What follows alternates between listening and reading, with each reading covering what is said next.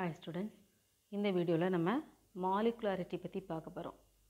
இப்போது நம்ம கைனடிக்ஸ் ஸ்டடீஸில் வந்து ரேட் ஆஃப் த ரியாக்ஷனை மட்டும் நம்ம மெஷர் பண்ணுறதில்ல, மெக்கானிசத்தையும் என்ன செய்யலாம் நம்ம பார்க்கலாம் அப்படின்னு சொல்லி சொன்னேன். இப்போ வந்து மெக்கானிசம் அப்படின்னு சொன்னோன்னா தமிழில் அந்த வழிமுறை, வினை வழிமுறைன்னு சொல்லுவாங்க. இப்போ நம்ம ஏதாவது ஒரு இடத்துக்கு வழி கேட்குறாங்கன்னு வச்சுக்கோங்க.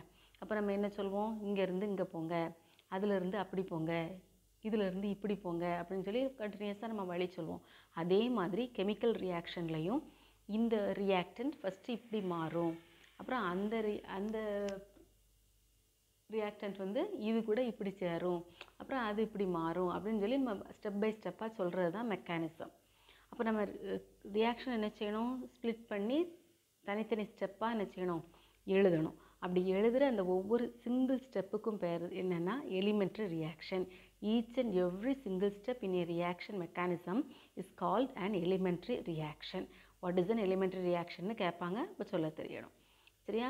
அப்புறம் மாலிகுலாரிட்டி அப்படிங்கிறது என்ன அப்படின்னா, ஒவ்வொரு elementary step is characterised by it's molecularity.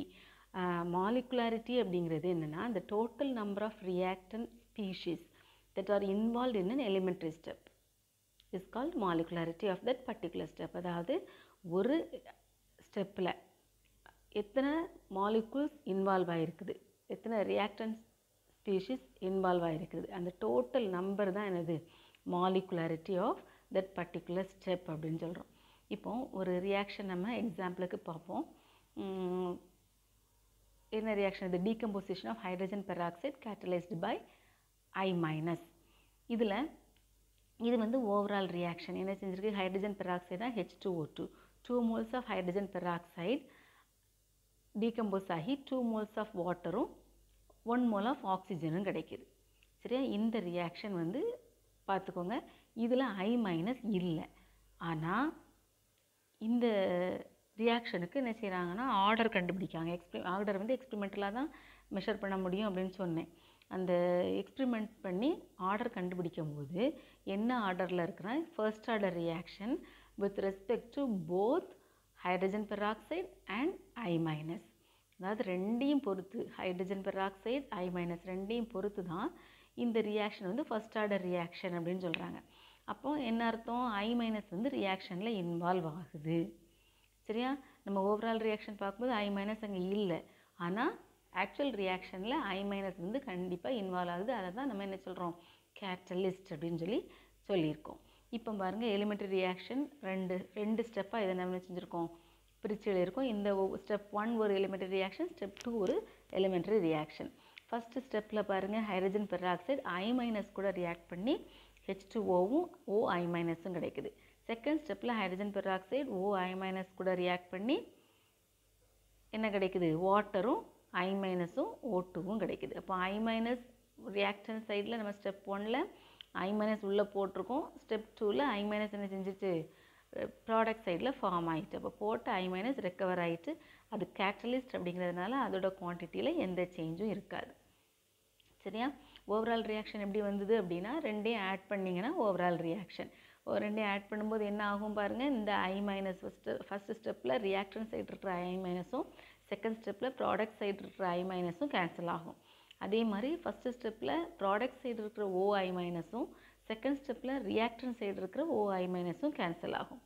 Cancel ஆகி நமக்கு அப்போ ஓவரால் ரியாக்ஷன் என்ன வருது, H2O2. ஸ்டெப் 1ல் 1 இருக்குது, 2ல் 1 இருக்குது. அப்போ டோட்டலாக 2 moles ஆஃப் H2O2 கிவ்ஸ் இந்த I- OI- கேன்சல் ஆகிட்டு. அப்படி தானே?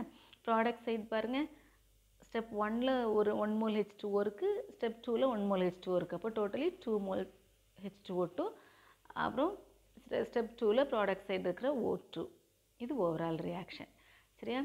இப்போ இந்த ரெண்டு ஈக்குவேஷன் எடுத்துட்டோன்னா, ரெண்டுமே என்னது எலிமெண்ட்ரி ரியாக்ஷன் சொன்னேன். ரெண்டு ரியாக்ஷன் ஆட் பண்ணும்போது நமக்கு ஓவரால் ரியாக்ஷன் கிடச்சிருக்கு.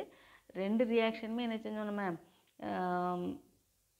ஆர்டர் வந்து 1 அப்படின்னு சொன்னோம். இப்போ இந்த ஓவரால் ரியாக்ஷன் வந்து என்னது, பை மாலிகுலர் அப்படின்னு நம்ம சொல்லிடலாம். அடுத்தது difference between order and molecularity. இது ரொம்ப ரொம்ப important question.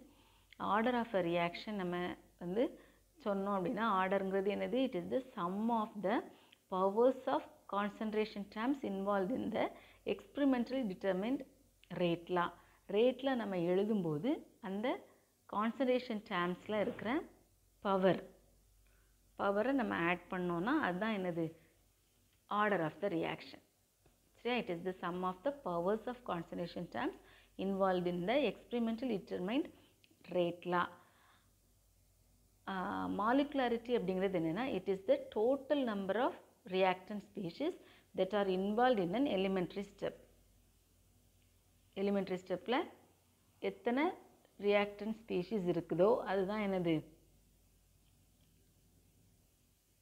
molecularity of the reaction அப்படின்னு சொல்லலாம்.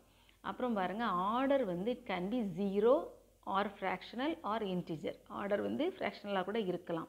But molecularity is always a whole number. ஏன்னு சொல்லுங்க? மாலிகுலாரிட்டிங்கிறது என்னது? டெஃபினிஷனில் நம்ம சொன்னோம் it is the total number of reactant species.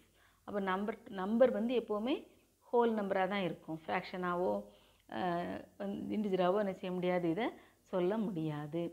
அடுத்தது லாஸ்ட் பாயிண்ட் என்னென்னா ஆர்டர் வந்து assigned for a overall reaction. Overall ரியாக்ஷனுக்கு தான் நம்ம ஆர்டர் வந்து சொல்ல முடியும்.